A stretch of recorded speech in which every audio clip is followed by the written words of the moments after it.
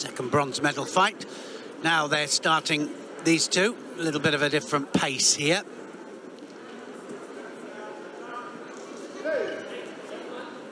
Kuka coming out here, just trying to pull that head in. So typical of the Kosovan ladies. Same style, right across the board. Yes, and the reason that they've had that many head-to-heads is because Kuka had previously fought at under 70 kilos, moved up quite some time ago. Their contests go back to 2017, when she was at under 70 kilos. Yeah, Kuka had moved out of the 70 kilo category. And now moved back. And moved up to 78. So they hadn't fought for years. Now back down at 70. Here she is again. And there she is again, yeah. Having to face them.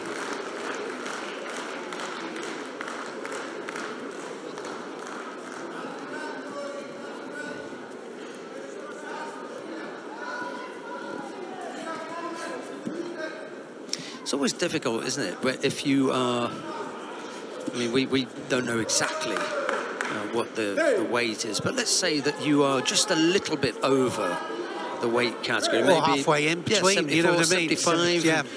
You know, you're below the under 78 kilo category, and normally they're coming down from 80, 82, 83. You've got that extra strength to have to deal with. Maybe she's better off cutting a couple of kilos. Sometimes height, going down. you know, I wouldn't have liked the under 81s. 78s was perfect for me.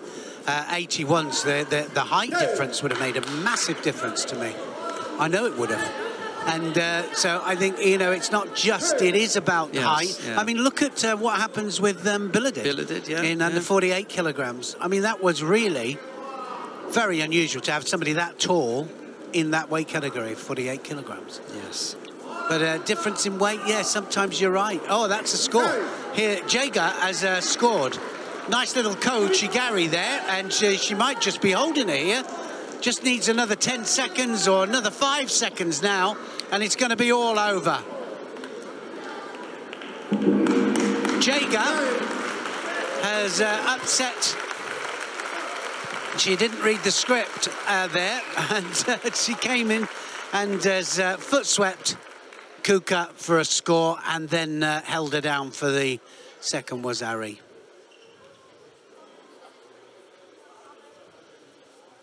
Ladies and gentlemen, the winner and bronze medalist for the women's under 70 kilogram category. Netherlands having a good tournament. That was a really good win from her, and you can almost see there that she didn't kind of expect